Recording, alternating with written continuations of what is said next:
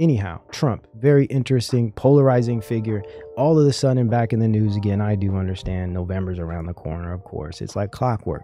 But here we are, back to this Jan 6 nonsense, man, which was a psyop on its own. Total psyop. So we got Trump, man. Trump issued January 6th subpoena. Orchestrated effort to overturn 2020 election. Clearly, Trump has, in my view, been used to kick this whole thing off, right? He's kind of started the war, as it were. It's my belief that he's the introduction of mRNA biotech, okay? So, like, if we're going to be honest here, he rolled out through Operation Warp Speed. He initiated the American people, the West, and I would even say the Earth, initiated them into the biosecurity state therapy technology, mRNA. This can't be ignored. This can't be denied. And I think it's ironic that you'll find many of these Republicans that just want to brush that under the table. Yes, the biosecurity came in through the conservative right. And it is my belief, possibly, I could be wrong, that we see the technocracy standardized through conservatism. But it's not true social conservatism. It's this fake technocratic transhumanist conservatism under the thumb of, say, Peter Thiel. They don't really stand for much but money at the end of the day. And we understand that's just another arm of the entire system, the holistic system of systems. So Trump brings in the mRNA biotech, and this is a transhuman software. And so what I'm seeing here is all of these conservative characters being used to usher in new austerity or new technocratic technology. Trump started it off with the tech, but also with the silencing through hate speech and all of this stuff. The end of free speech, the end of privacy. We're losing all of our rights through the actions of these conservative players, which is just so fascinating to me. And I personally believe it's all by design, being harnessed and being directed and being nudged and guided and funded. And it's interesting how Ye is formerly Kanye West is playing into this as well. I can't help but pay close attention to it, and we're going to really dig into that in a moment here, and as well as Musk. They all play their role in this new conservative right, or new right, that's developing on the internet and social media, mind you. None of this would be possible if it wasn't for the programming and conditioning power that social media and ubiquitous devices have. Right now, let's see here.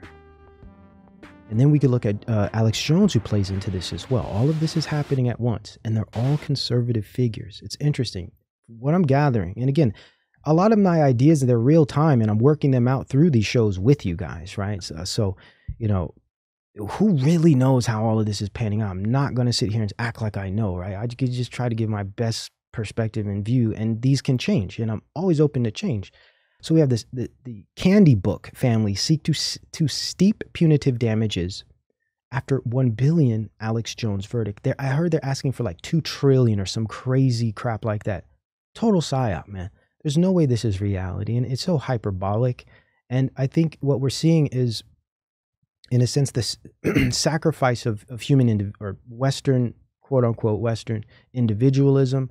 With that bathwater goes the baby. So if quote unquote white supremacy, if quote unquote patriarchy, and all of these red herrings and straw men ad homs, if all of these are the bathwater, unfortunately, the Christian worldview and the Christian faith is the baby. And that's by design, in my view, because what you'll discover is all of these individuals claim Christianity, except Musk, who is, in my view, the atheist angle, the secular angle, the appeal to the tech culture, right? We'll get there. So we have Jones, who was also a big proponent, or at least a supporter of Trump, right? Trump kicking the door down and starting this whole technocratic rush over his presidency. And then we have another lawsuit now. All of a sudden, we have the oncoming helter-skelter, potentially, with the whole revisiting of the George Floyd situation, which was a total psyop to sidetrack the whole scamdemic and bring in that other element of social justice, as World Economic Forum had discussed in their article I showed you a second ago.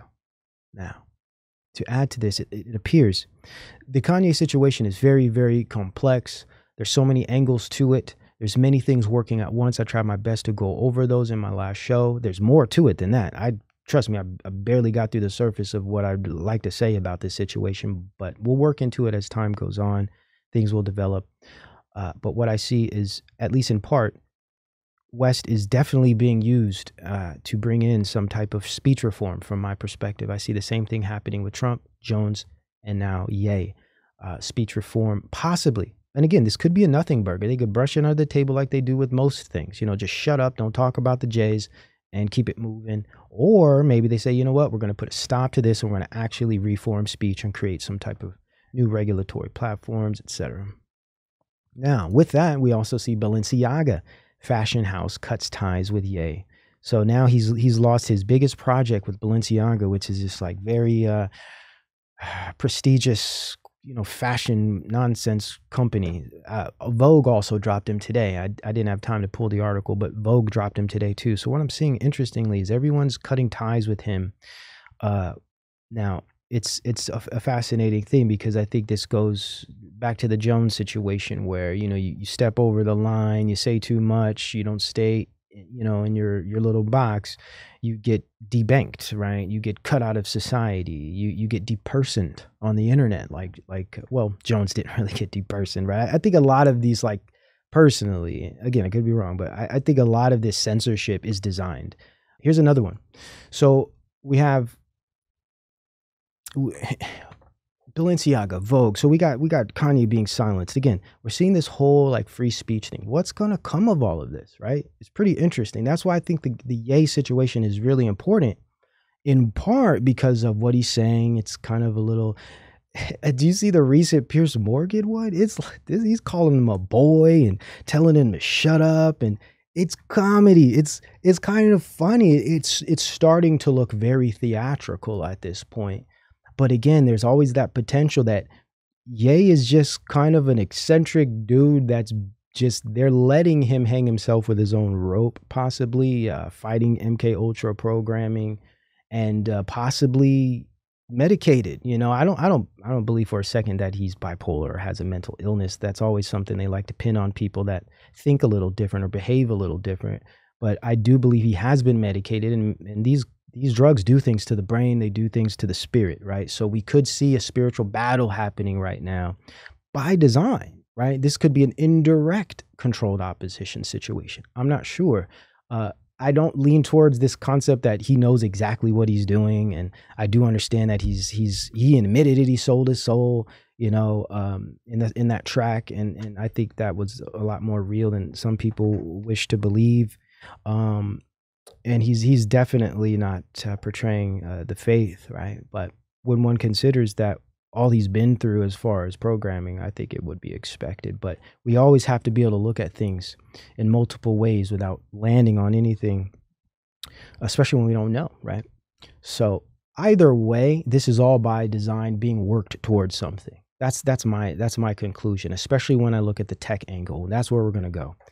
And things start looking a lot more clear for me there, right? A lot of this stuff is more murky, but the tech stuff, black and white, day and night, very, very obvious.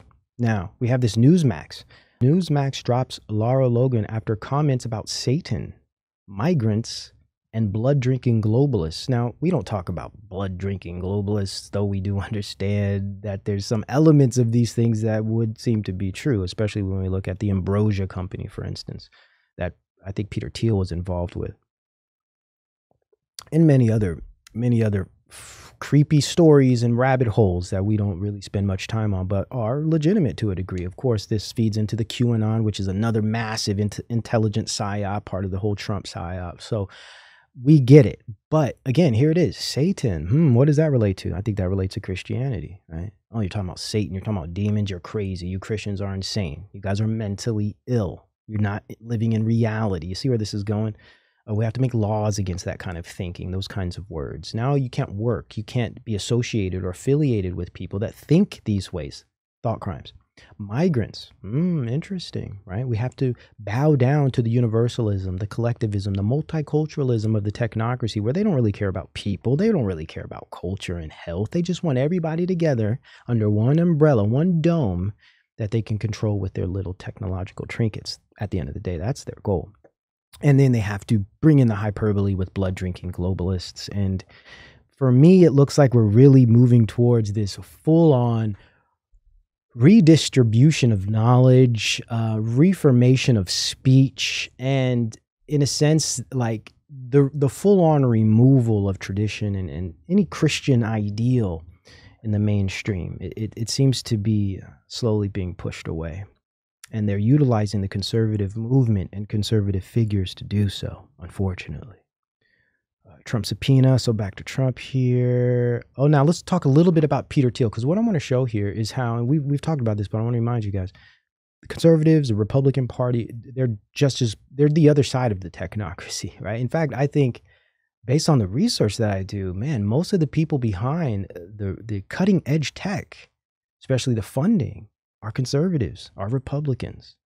The left is more concerned. They're not the left, by the way. It's this hyper progressive, super modern culture. It's not the left as it were in the past. It's this new progressive movement.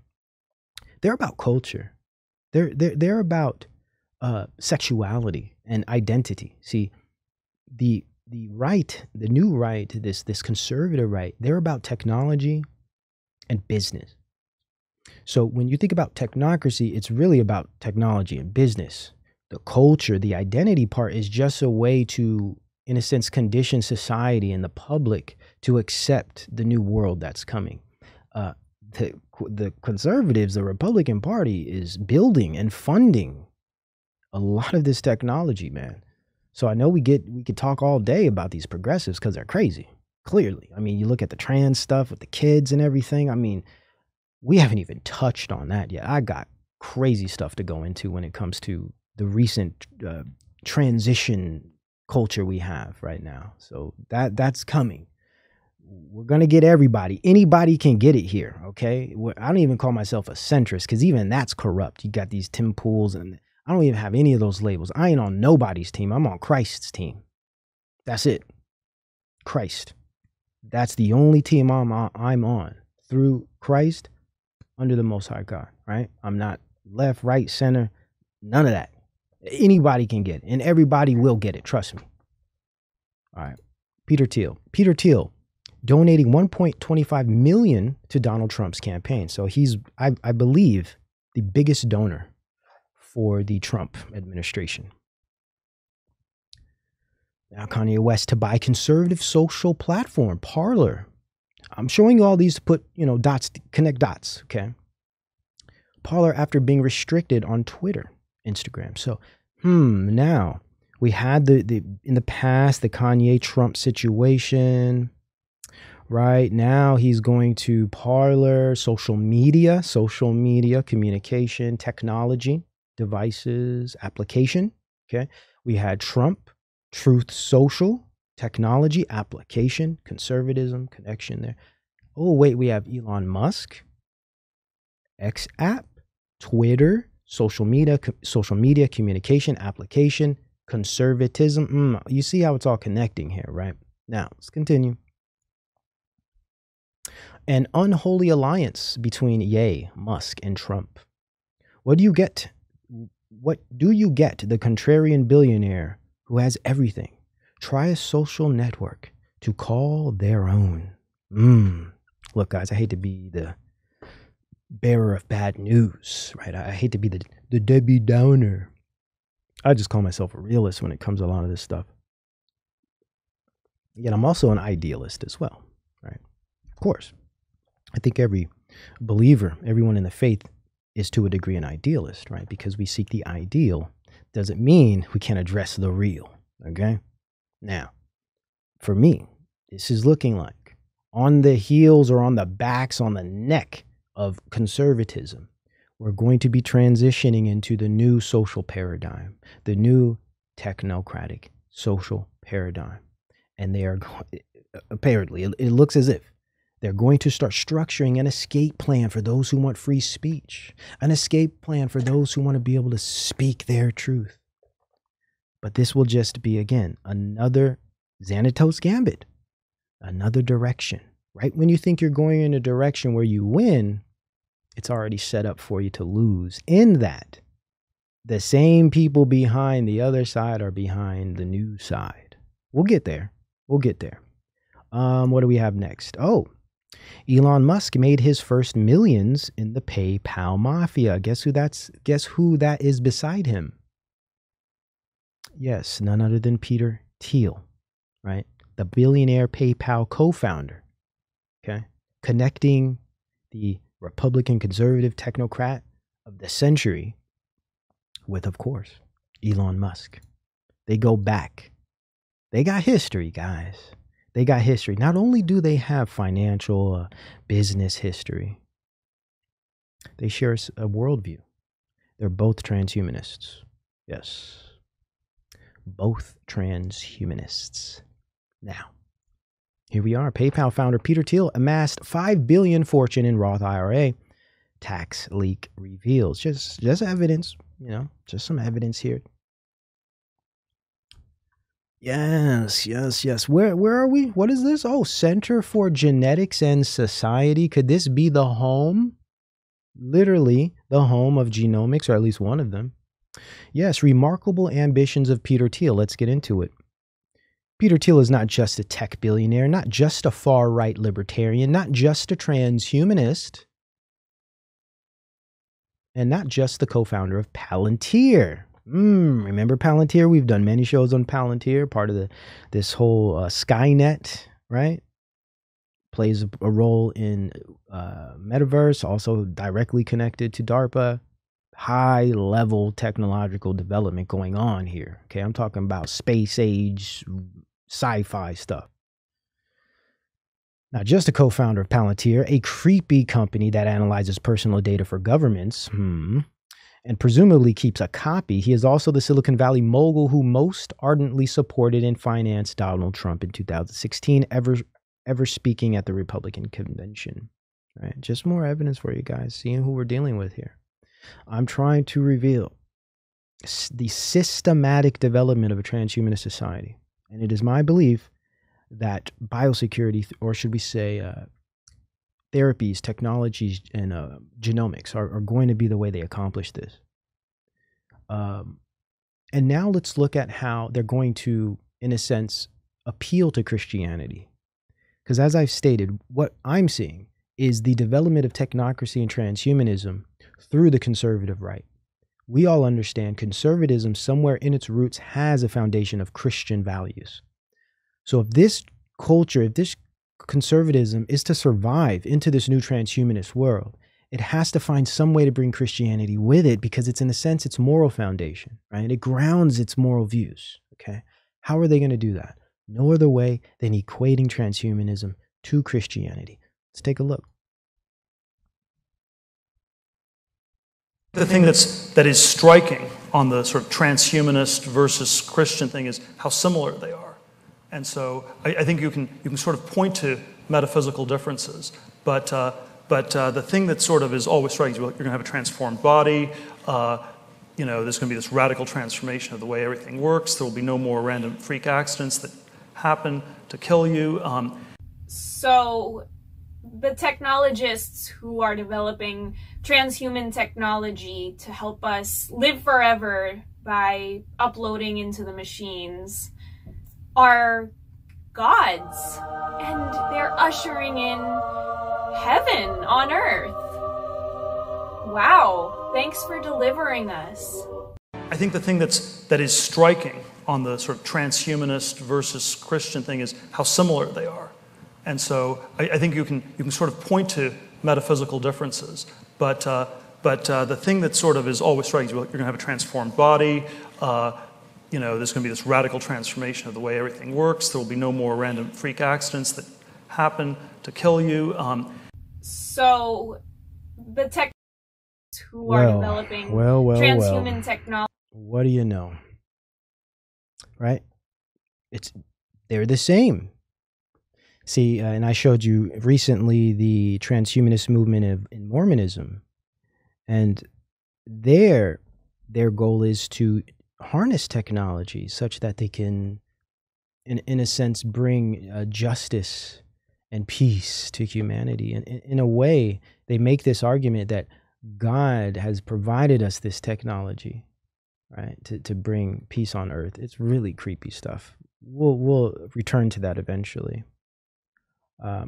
Now, before we get into the X-Men, I want to show you this here, just as my perspective of engineering the new right. And I know a lot of people might not be familiar with some of these characters. As someone who studies culture, I'm very aware of all the movements going on right now, politically, socially, culturally, especially on the internet, Gen Z culture, etc. I'm very aware of these things because it's what I study. So I'm going to show you just a very basic image here of what I think is being developed through this engineering of the new right. Okay. So here we have an image here, and this represents what I believe is this type of influencer-based, technological-based shift towards this new type of rightist movement that's going to develop a type of quasi conservative movement. Quasi in that it's not necessarily authentic, and definitely not inorganic. And I've seen this development over the past year, just with specific individuals, especially someone like Andrew Tate, who is a supporter of Trump, regardless of what truths he says and all of these things. It's very obvious how he works into this, even if it's unbeknownst to him. I'm not saying he's one of these guys that is acting and knows what he's doing. That possibly could be true, but I could see just from like a 30,000, foot perspective, bird's eye view looking down, I could see how all of these guys are, in a sense, creating this type of almost a shape, right? They're creating a form, right? And I'm watching this form move. And with Tate specifically, I see him ushering in a new youth culture of cryptocurrency, a new crypto bro culture. And I do understand cryptocurrency might actually be the future for many of us. There might be no other way to survive. I'm not, naive. I do understand the development, but I'm leaning more towards options in currency tech, right? It doesn't necessarily have to be a universal Fed coin or some type of CBDC. It would be cool to see different types of currencies that we can use and have a little semblance of freedom. I just doubt it. I personally believe the infrastructure is being built up by its use, especially something like Bitcoin, which I personally believe is going to be eradicated. It's going to be pushed out. It's going to be useless at one point, and then they're just going to say these are the only acceptable and approved digital currencies that will allow to purchase things. Now, there will be black markets, as there always are, and I think we might have to be functioning in those para economies. So it is it to say that cryptocurrency is bad wholly or solely, or should I say in its I'm basically what I'm saying there might be options. Okay, I don't know, but I definitely see Tate playing this role, also playing this kind of conservative manosphere. And there's the whole gender angle, right? He's producing this false sense of masculinity, which is creating all types of damage that already exists by way of the gender war, but he's huge here. A very recent character here, and I'm sure many might not be familiar, but it's this guy, Sneeko, that's next to him. A very young kid. He's like 23 or something, but he's kind of went into this deep dive into like the Fuentes world, and he's really inspired. He's young and angry, like a lot of young men are today. I totally understand their views, but they just know so little. They're easily moved by things that sound good or that make sense to them or that appease or appeal to their emotions or possibly their genitals, for instance. But overall, it's a ton of naivete, and there's a lot of innocence, of course, but far more ignorance than anything else. But he's very influential, has a huge following, very, very viral with the younger gen, and he's kind of joining forces with this. And then, of course, we have the recent Bannon stuff, which is huge. This is more for the boomer population, as well as Jones down here, as well as Trump, of course. And what we have is, of course, the cultural icon, which is Pepe, right? So he's the cultural icon, the meme power, right? Memetics, right? We can go all the way back to goodness, not Darwin, but Dawkins. Sorry, not Darwin, but Dawkins, right? So again, it always kind of starts in materialism, which we're going to get there. We're going to get there, especially when we address the X-Men.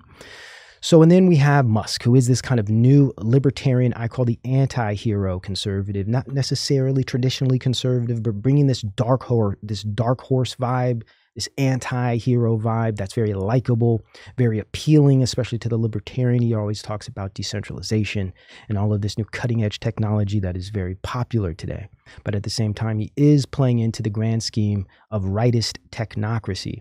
And then we have, of course, the originator of the Gen Z conservative movement as far as the internet culture is concerned, and that's Nick Fuentes, who doesn't really speak a whole lot on technocracy. He's very, very surface level. He's pretty much just like a political pundit, but very influential, very, very almost like a poster child for this new right that's coming out of the internet. And I'm not going to straw man him or ad hom him about what people call him a Nazi and all that nonsense. I understand that's just hyper progressive tools to attack and to prop up their view opposed to others. And then we have here, this is Andrew Yang, who isn't technically a conservative, more so a Democrat, I'd say, or at least libertarian. But what he did was fascinating, because with the Yang Gang and his movement, many didn't realize it, but he was actually one of the first to introduce the concept of UBI to the younger generations. It's my view, and it always has been, that his concept of UBI and automation and acceleration were big psychological, cultural pieces of propaganda that were used to influence and, in a sense, initiate the Generation Z into these new technocratic futures that we're now accepting. Okay, so he has a huge part in this. So these are just some of the characters. There's many others. There's like that Zuby guy. He took the jab and also plays this kind of fake pseudo conservative dude. I mean, it's just very clear, very surface level information. These guys have just basic logical arguments that they make. They don't really get into anything that's actually means anything. They just play on that surface political social identity level. And then, of course, we have Ye, right? We have Ye, who played into this with the Trump, but also he's the biggest cultural influencer in the world, the most popular man on earth, I would say, and has so much culture power it can't even be described.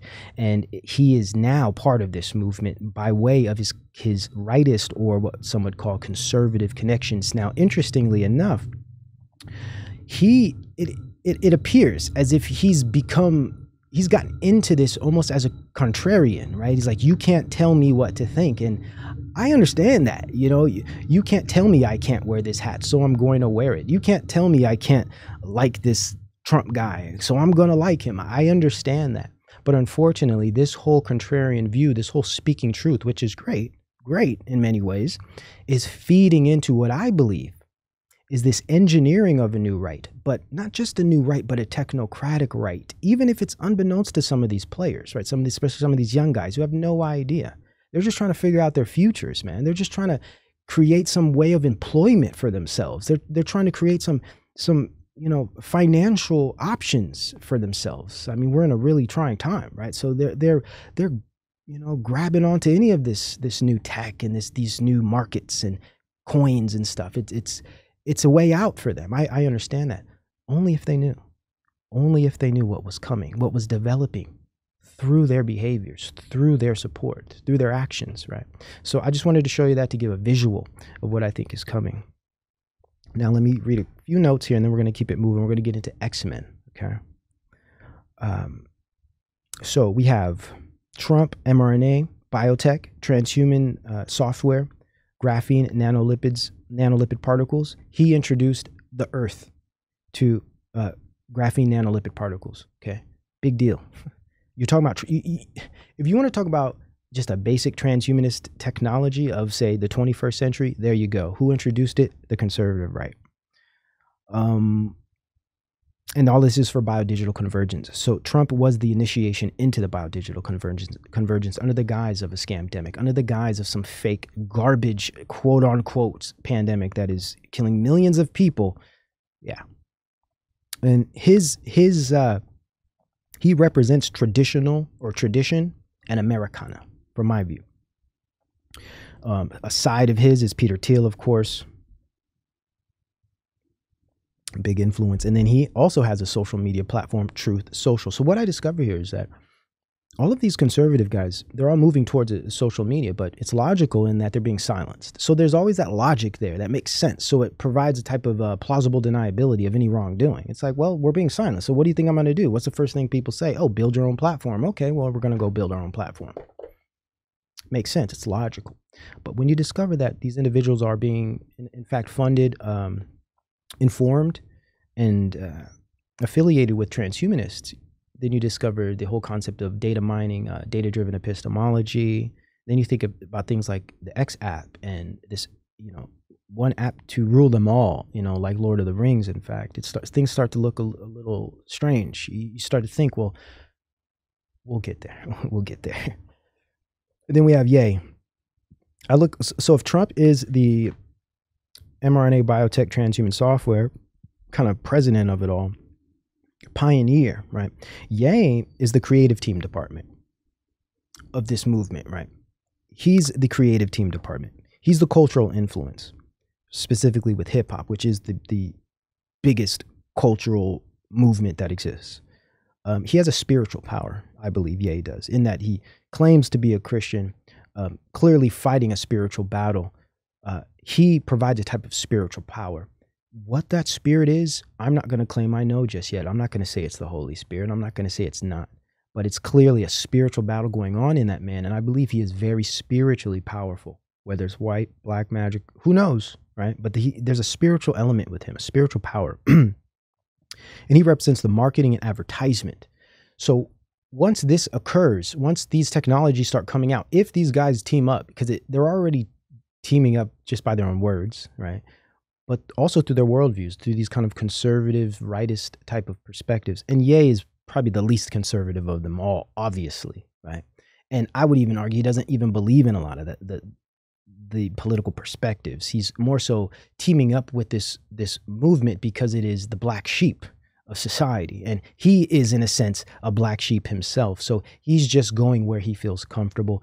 The rightists, the traditionalists tend to be the contrarians today, tend to be the anti-heroes, right? And for good reason. So it makes sense that he aligns himself with this group, opposed to the status quo, the hyper-progressive madness that we see in the mainstream today. So there's always a logical purpose here. A lot of this stuff makes sense why they do what they do, but there's a subtext. There's a subtext, and I try to reveal that to my best ability. So marketing, advertisement, and pop culture icon, huge. He's the Michael Jackson of this era. He's the Michael Jackson of our generations, or at least of the younger generations. Michael Jackson was my Michael Jackson, right? And he's the technical voice, okay? So he's the technical voice for Christians and the religious. So if Trump is the traditional Americana or the conservative political voice, Trump being the conservative political voice, Ye is the technical voice or the Christian voice or the cultural voice, religious voice. He brings in the religious element. Now, let's talk about Musk a little bit. Musk, if Trump is the mRNA biotech pioneer, if Ye is the creative team department, who's Musk? Musk is the biodigital convergence engineer. He's the engineer, but he's also the visionary, right? He's also the visionary. Of course, Ye is a visionary as well, but his cultural influence is much more prominent. I also look at Musk as the Newton of our time, or the Newton of supermodernity. Now, of course, that's probably a bit exaggerated, but you see where I'm going with this. He aims to change mankind in ways that Newton did. He's an innovator and a designer. Ye is an innovator and designer as well, in his own right, but it's in a different area. Musk will be literally innovating, or at least assisting in the innovation and the design of all of these new technologies that are coming. He's done it already through Starlink, through Neuralink, Boring Company, Tesla, etc. Automator and accelerator. Okay. If Ye is marketing and advertisement in the pop culture icon, Musk is the automator and the accelerator and the tech culture icon. If Ye appeals to not just the black culture, but the pop culture, to the religious culture, to the Christian culture, Musk appeals to the tech culture, to the secular, atheistic, agnostic, secular technological culture of today. The tech heads, the tech geeks, the techies, and all of the rest. Everyone has a seat at the table. See, when you have these individuals working as one, the real X-Men. If Trump is tradition, Americana, politics, if Ye is Christian, religious, technical voice, new age, black, then Musk is atheist, secular, technocratic, new age, foreigner, key, foreign angle, universalism, quote unquote globalism. You also include the foreign body as well. This is how we get a universal removal of nation state, removal of nationality. Got the black guy, got the good old American guy from, say, you know, referring to that era of making America great, that great era, allegedly. And then you got the foreigner, South African. He's an African, you know. But New Age, right? New Age, and I call Ye New Age because he's part of the New Age, not New Age in mysticism movement, but the New Age hip hop culture, the New Age black, as it were, right? That's a whole other topic we won't have time to get into. And I know there's shades of that too. There's different shades of the New Age black as well. There's different sides of that as well. But anyhow, Ye is connected, or at least influenced, by Ray Kurzweil. This is a very, very big connection here. Ye is very influenced by Ray Kurzweil, transhumanist, one of the premier transhumanist philosophers, at least. Trump has Peter Thiel. And Musk don't need anybody. He's the anti-hero. He's the dark horse. He is the dark horse. Now let's talk about their connection to social media. Okay. All of them are bringing out their own social media platforms, all under the guise of free speech, which is needed and warranted right now. The problem is there's a logical conclusion to this type of technology, especially when you add in the Musk angle and what he wants to do. Who do you think is going to control this development? Trump? Ye? Do you think Trump or Ye is going to tell Musk anything about technology? Absolutely not. You know who's in the driver's seat. Okay. Twitter, X app. Trump has Truth Social. Ye might get Parler. He also has something else here. Are we ready for that yet? Let me bring this up. We're not ready for that yet. We're going to save this. We're going to go into the X-Men here. Okay. X-Men. All right. Yes, let's go into X-Men. So check this out. Elon Musk posts, then deletes a meme showing him, Trump, and Kanye West as the three musketeers, each with their own social network. Now, you all maybe not are familiar with, I think it was Tuesday, I posted another one of these memes that Musk deleted, but it was a meme, a Dragon Ball Z meme of Musk and Ye kind of joining forces. And for me, and he had like a Twitter sign and Ye had a Parler sign. It was blatant to me what that was. I have so much to say about that. We won't be able to get into it as much today. We're going to touch on quite a bit though. But that I posted that in the community as a preface to some of this stuff, because I think I see where this is going. I believe I see what's building up behind this culture and social and controversy. Okay. Let me check if we're even still live, because I can't see the chat. So let me see if you guys are even here. Let's see.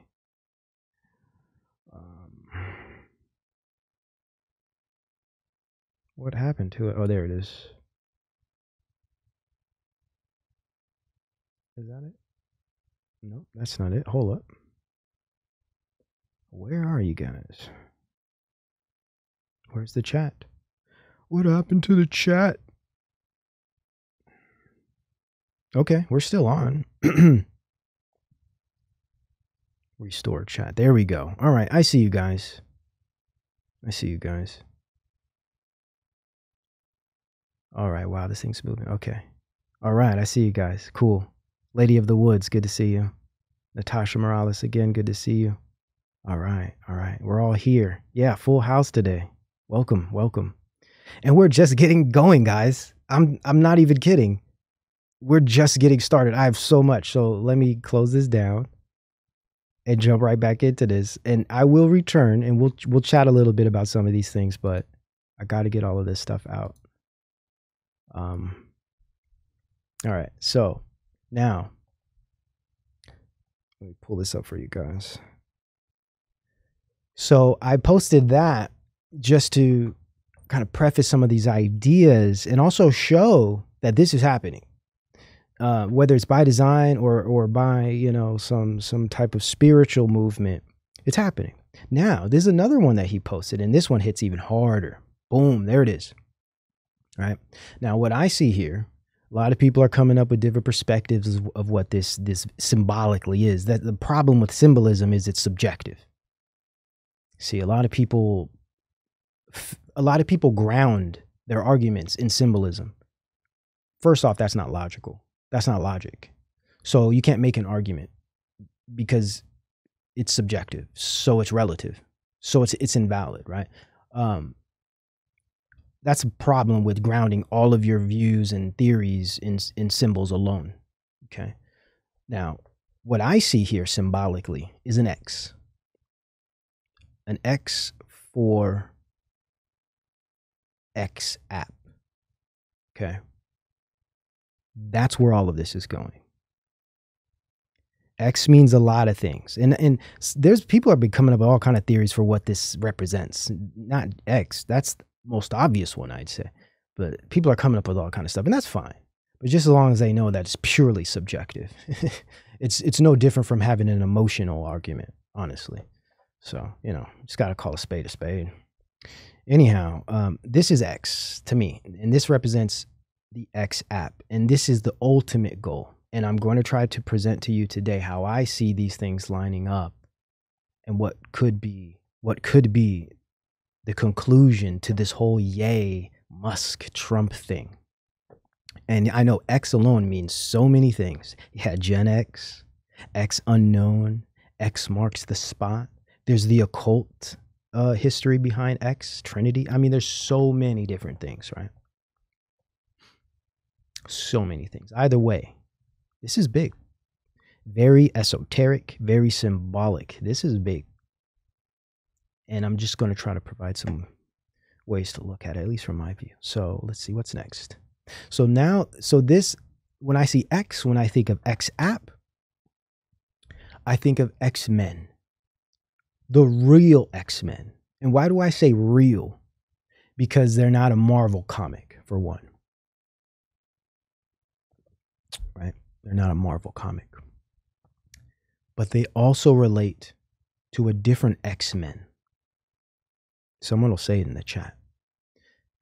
Not traditionally known as the X-Men,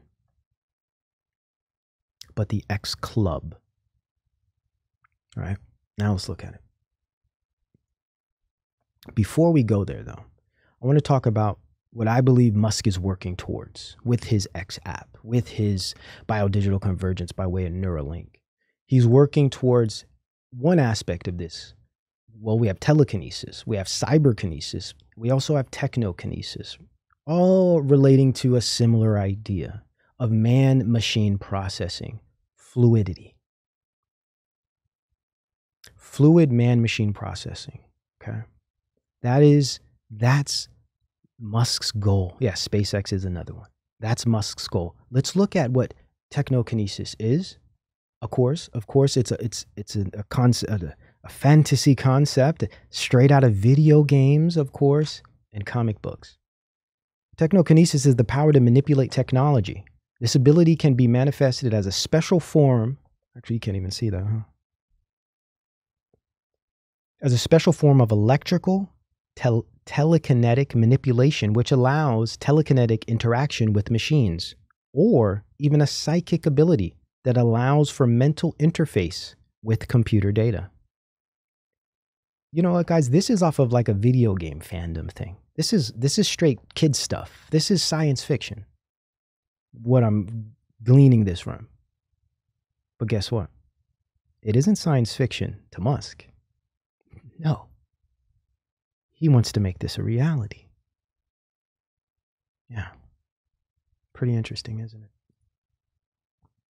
Marvel, technokinetic transmutation. Okay. Just showing you how these things are comic book based. Hence X-Men, the real X-Men. It's happening. LT, you better believe it. Occult stained glass in the house. Matrix, yeah. Of sorts. Lawnmower Man, Jason X, man. Shout out to Jason X. Lawnmower Man, we've covered it many times here. One of the classics, one of the introductions to the whole concept of metaverse. I remember I went to the theater at least twice, maybe even 3 times to see that when I was a kid. I was young. I loved it. It was crazy. It was weird. But I was like, this is pretty fascinating. Oh, yeah, of course. You have to beat all the X-Men. Yeah, man. Cyborgs, cybernetic organism, transhumanism as the political and cultural and technological introduction to cybernetics. Yes, guys. It is legitimately happening. Whilst everyone's talking about this and arguing about that on the internet, we got the development of this stuff. They're turning this place into a damn comic book, man. Whilst they're releasing film after film based on comic books, live action, comic book entertainment, all by design, predictive programming, Skinnerian conditioning. Now, let's continue. Yes, remember I said X-Men, originally known historically as the X Club. What is the X Club? This is Thomas Huxley. X-Force, yeah, I really liked X-Force. Actually, I liked X-Force a lot better than X-Men once it came out. That might not be a very popular idea, but X-Force was pretty cool. Cable and like Shatterstar. Shatterstar was raw. I mean, just, oh man. I know everyone's not a fan, but Rob Liefeld had some crazy, crazy style. I was really into it. Trust me. So here we are, the original X Club, where it all began. Where it all began. Yeah, X-Clan is another way to put it. Who is this guy? This is the father of Julian Huxley. Yes. Julian Huxley. He who coined transhumanism, the original transhumanist, the mere concept of transhumanism. Julian Huxley, yeah. This is his father. Julian Huxley, but guess who else is included here? Yes, Aldous. Aldous Huxley. The Fam Bam. Okay? The author of Brave New World. But I would add to that, also, the inventor, or at least the innovator and influencer of the human potential movement, which is related to MKUltra, related to Esalen Institute, and this whole 60s CIA, 60s counterculture movement. This family alone, these 3 men are so influential in everything we're experiencing today. Everything. We're most familiar with Aldous simply through his writings, especially Brave New World, Depths of Doors of Perception, for instance, right? He was one of the pioneers of the acid trips, which led to the MKUltra acid tests. He was actually a huge part of that whole program. Ayn Rand, the objectivist, well, that's a whole other conversation. Just her philosophy alone is narcissism. So objectivism leads to a technocratic, hyper-capitalist society rooted in corruption and dominance. But that's another discussion. Julian Huxley, very, very, very influential, a eugenics pioneer as well as a transhumanist pioneer, extreme racist. Aldous Huxley wrote The Doors of Perception. And of course, now we're talking about their father, because their father started it all. He started the X Club. Yeah, the X Club. A great book for this. Those interested in learning about this group is the Ruth Barton work, the X Club, Power and Authority in Victorian Science. These guys, this club, again, Thomas Huxley was also called Darwin's bulldog. So he in a sense was a right-hand man, a henchman for Charles Darwin. So you understand that this is where materialism, eugenics, genetic determinism, all of these things stem from. This whole group here. Now, to add to that, Thomas Huxley was also, I think, the president of the Royal Society in 1883, I believe. Okay, so he's also connected directly to the beginning of scientism by way of the Royal Society. We've done many studies on the Royal Society. That goes all the way back to, of course, Bacon and the Atlantis, New Atlantis, Baconian science, the scientific elite, right? And here we are. Here we are with the new X Club, the real X-Men, with Elon Musk at the helm. Let's read a little bit about this. This is a nice little excerpt from James C. Ongurinu, PhD historian of science and religion. I just totally butchered that name. Forgive me. He takes a little excerpt from that book. It says, let's see, I'll pull this out here. It was an irony of which they seemed unaware, writes Barton, that the greatest symbolic achievement of the X Club was not the separation of theology from science, because that was a big issue at the time. Is it theological? Is it scientific? Right? It was the whole almost the height of the Enlightenment era, the introduction to the progressive era, which is where we got genetic determinism, IQ tests, and of course eugenics, right? So during this time, this was really the emerging scientific transhumanist elite faction started here. Now, let's see. The X Club was not the separation of theology from science, but the conflation of science, church, and state in Darwin's burial in Westminster Abbey. Very, very important, guys. Very, very important. In the second paper, Barton rehearses some of the material found in the previews paper.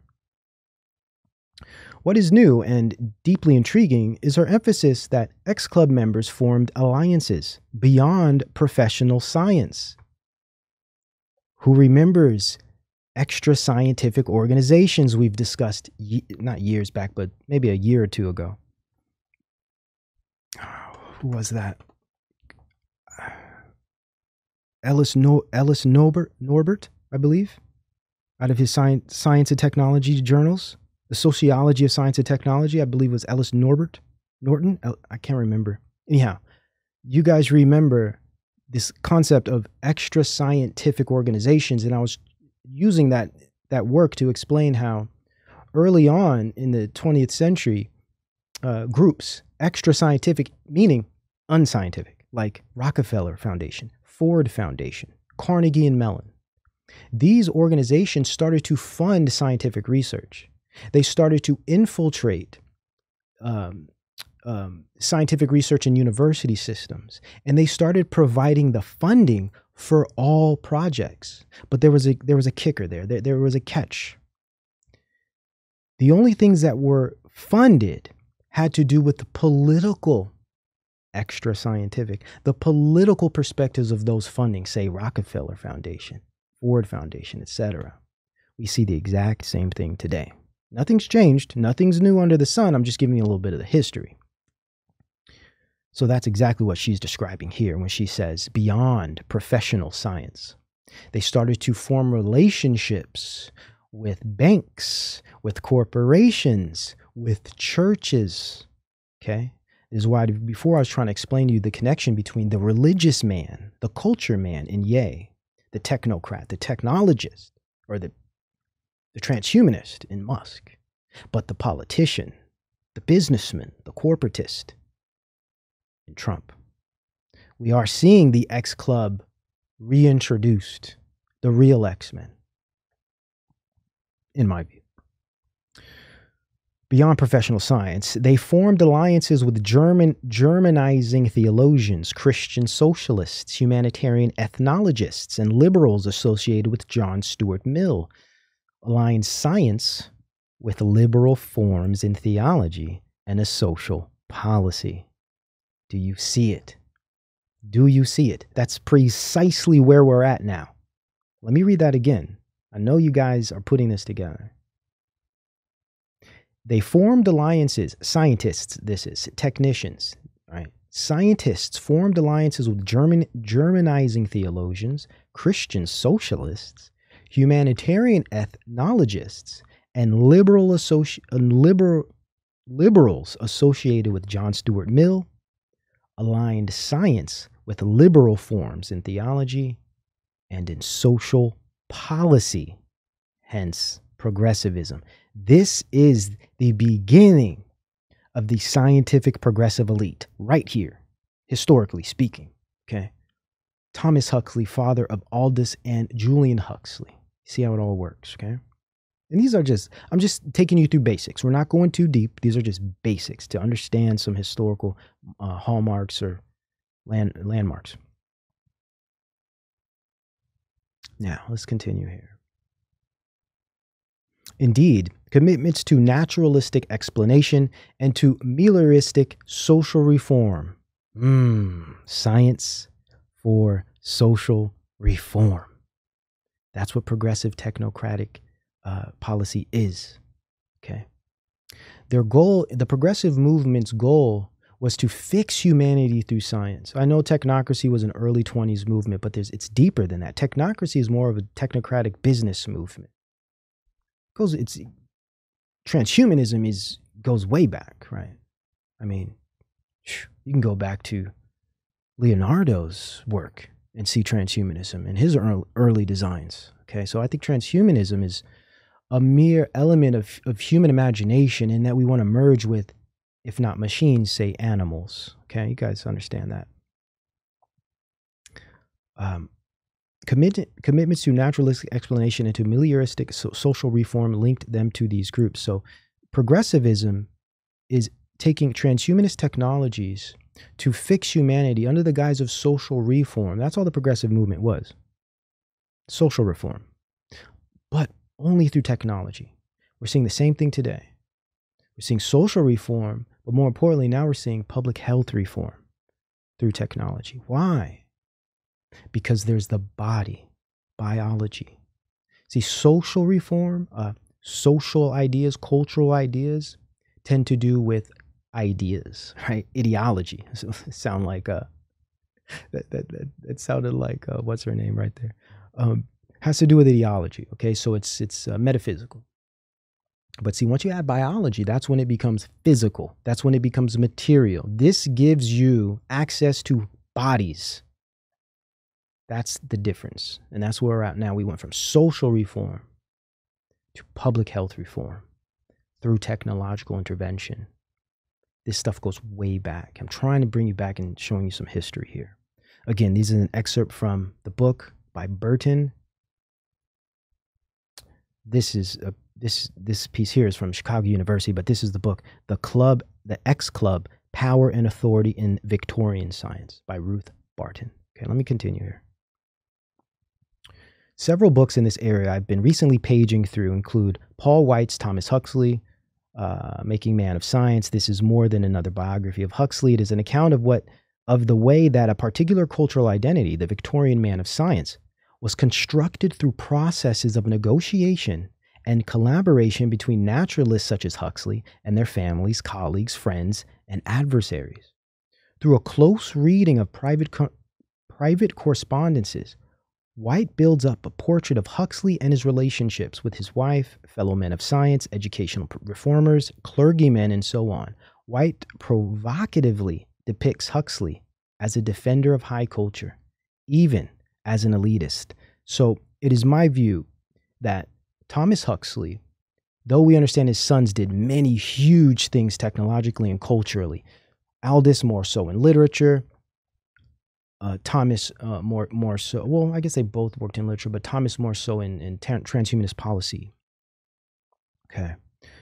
But what we see in Thomas Huxley, their father, he was in a sense, as they would put it here, the Victorian man of science, this new liberal, i.e. progressive technocrat, i.e. Elon Musk.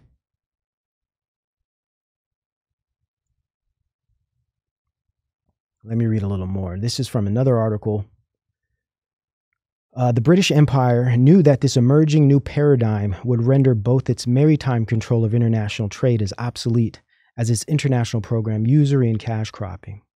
It was clear that something had to change dramatically, for if the empire could not adapt in response to this new paradigm, a new paradigm shift in science, merging social policy, theology, false theology, and of course scientism, it surely would soon perish. The task of reshaping imperial policy from a material force, right, approach of control to a more mental force.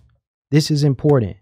They go from science as a hard science, physical, conclusive, empirical science, to a mental force, science with a P, P-S-Y, okay? Where we're at now, we're not dealing with real, hard, material science. We're dealing with mental, socially engineered, metaphysical science. It's weird. It's models and projections, etc. Mental force of control was assigned to Thomas Huxley and the X Club. This club established the gilding scientific principles, and this was during the Gilded Age, mind you, into the progressive era. So we go from the Gilded Age to the progressive era. You know, the Gilded Age, the age of the aristocracy, you know, the robber barons, right? The big banks, the money, where all of this started to develop with the X Club. And of course, the Royal Society and this new scientism that was developed merged with the banking system, merged with the corporation. The corporate and the science came together. And this is before Woodrow Wilson. It makes sense why, like, say, 15, 20 years later, Woodrow Wilson pretty much sells out the West to the League of Nations, which started what we now are referring to as the United Nations. You see how all of this developed. Let's continue. This group established the gilding scientific principles of empire that were soon put into practice by two new think tanks known as the Fabian Society. We've been discussing them for years. And the Rhodes Scholar Trust, Cecil Rhodes, Milner Group, the conservative, quote unquote, right side of technocracy, opposed to the leftist, quote unquote, progressive Fabian side of technocracy. You have the Fabians, progressive. You have the Milner Group, conservative, quote unquote. Same bird, two different wings, pretending to be at war. Nothing new under the sun. Rhodes Scholar Trust, which I outlined in my 3-part series, Origins of the Deep State North America. Huxley, who was famously known as Darwin's bulldog for relentless promoting Darwin's theory of natural selection, a Therian whose scientific merits he didn't even believe, soon decided that the group should establish a magazine. This is important. I'm going somewhere with this. To promote their propaganda. Do you guys know what that magazine was? I'll tell you here in a second, but that magazine almost single-handedly pushed the entire COVID scamdemic propaganda. Let me continue. Founded in 1869, the magazine was called Nature. I'm sure you're all familiar with it because we were citing Nature all throughout the past several, or at least 2.5 years, because they were putting out all of the, what some would argue, most scientific takes on the scamdemic. Nature and featured articles by Huxley and several X-Club members. The deeper purpose of the X-Club and its magazine, as outlined in a 2013 report entitled Hideous Revolution, the X-Club's Malthusian Revolution, eugenicists, in science, was geared towards the redefinition of all branches of science around a statistical empiricist interpretation of the universe which denied the existence of creative reason in mankind or nature. Anti-nature. Anti-mankind. What does this sound like? Sounds like a data-driven epistemology, doesn't it? Yes. Renders all things, nature and man, to computer language. Ones and zeros.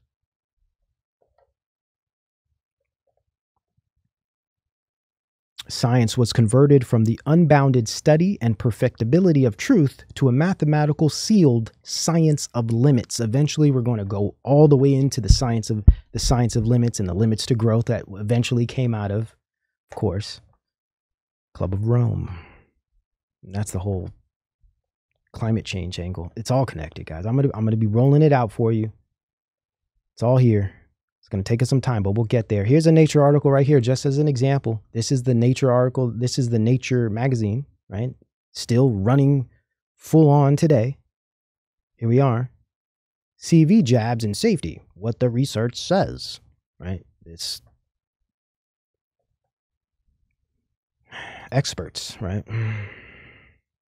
Experts. Now, I want to show you something rather interesting here to connect even more dots. But instead of Thomas Huxley, now let's go to Aldous, his son. We discussed Julian a couple shows back when we talked about transhumanism and his introduction of UNESCO, which is a technocratic social engineering and eugenesis program as well, connected to UNICEF, which aims for children. Now let's talk about Aldous. We're not going to talk about Brave New World, but I want to show you a letter that he wrote to George Orwell with regard to his work. If you think about it, their work was, of course, prescient, but there was almost a conflict, a contrast between the two. You know, you have Orwell, who's like, we're going to have this very overbearing, dominant, austere culture, right? Like cell walls type of austerity, hindrance, limiting, right? See, Aldous Huxley was a bit different, quite the opposite. Aldous was like, no, we're going to give people freedom through a servitude of comfort. They're going to love pleasure such that we'll provide pleasure through a form of slavery that they can't even recognize. And many have said, yeah, we're more so in a Brave New World, and I agree. But Aldous himself even predicted that and believed it so much he even wrote Orwell a letter. Let's look at the letter. Here's the original. This is off of one of my favorite websites, Internet Archive, just for some evidence, you know, receipts. Okay. So here's the original. Very hard to read. Kind of messy. Not very together. Let's go to Gizmodo because they've reproduced it. Okay. I just want to show you the original here. Yes. THX 1138. Yes, definitely one of the earliest ones. That was George Lucas's film project for film school, I believe. Very, very prescient, very, very telling. One of the good ones if you want to go back, definitely. Yeah. Now let's look at the letter. Okay, I'm not going to read the whole thing. Actually, I can read the whole thing. Yeah, it's not too long. Okay. Agreeing with all that critics have written of it, I need to tell you, yet once more, how fine and how profoundly important the book is. May I speak instead of the thing with which the book deals, the ultimate revolution? The first hints of a philosophy of the ultimate revolution, the revolution which lies beyond politics and economics, and which aims at total subversion of the individual's psychology and physiology. When I think about that, I think of mind and body. I think of social engineering by way of psychological manipulation, but I also think of manipulation physiologically through biotechnology. Let me continue. We're right here. Are to be found in the Marquis de Sade, who regarded himself as the continuator, the consummator of Robespierre and Babeuf. I don't know if I pronounced that right. The philosophy of the ruling minority in 1984 is a sadism. Okay, hold on. Where am I at here? Okay. sadism which has been carried to its logical conclusion by going beyond sex and denying it. Whether in actual fact the policy of boot on the face can go on indefinitely seems doubtful. See, Orwell was like, boot on the face is the future. He's like, no, it seems doubtful. My own belief is that the ruling oligarchy will find less arduous and wasteful ways of governing and of satisfying its lust for power. And these ways will resemble those which I described in Brave New World. I have had occasion recently to look into the history of animal magnetism and hypnotism. What do you think social media is? Let's continue.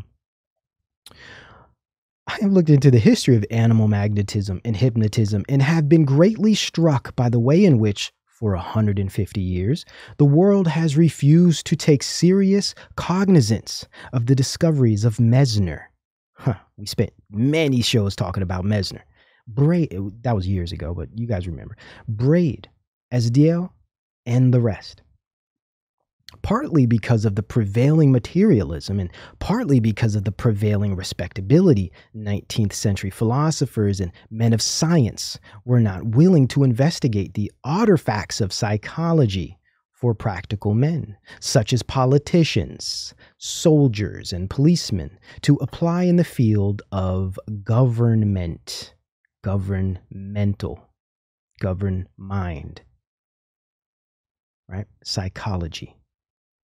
Thanks to the voluntary ignorance of our fathers, the advent of the ultimate revolution was delayed for 5 or 6 generations. Another lucky accident was Freud's inability to hypnotize successfully and his consequent disparagement of hypnotism. This delayed the general application of hypnotism to psychiatry for at least 40 years.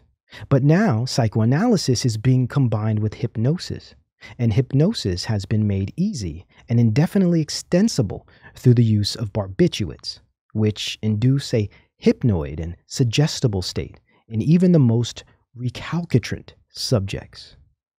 Now, if you guys remember my work, How Media Shaped Generations, if we refer to the last installment, Narcissist Narcosis, I go directly into this history of hypnosis and the mind movements of the 70s, which are really just building off of work of Mesmer and, say, Freud.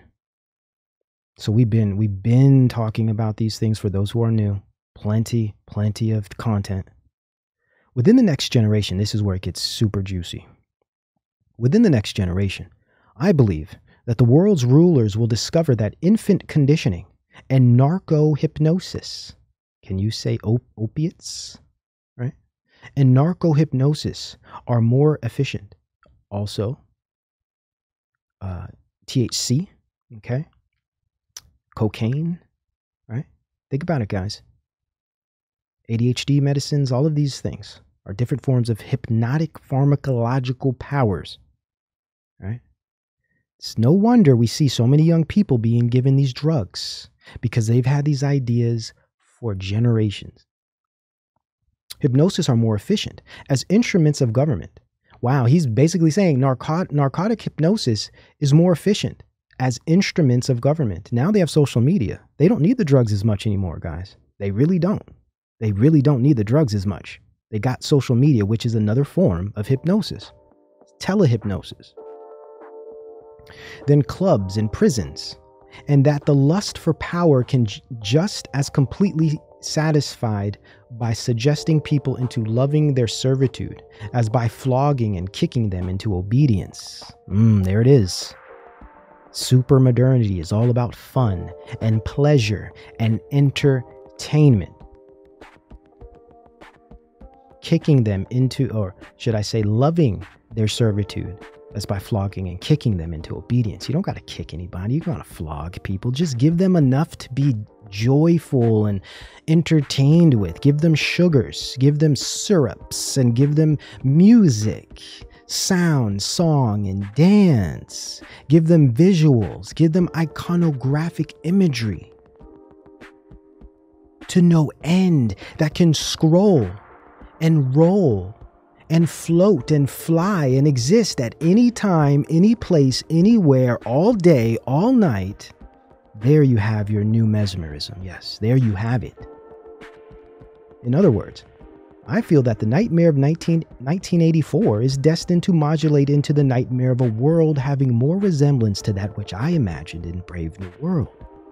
The change will be brought about as a result of a felt need for increased efficiency. There it is, guys. We harp on it all the time.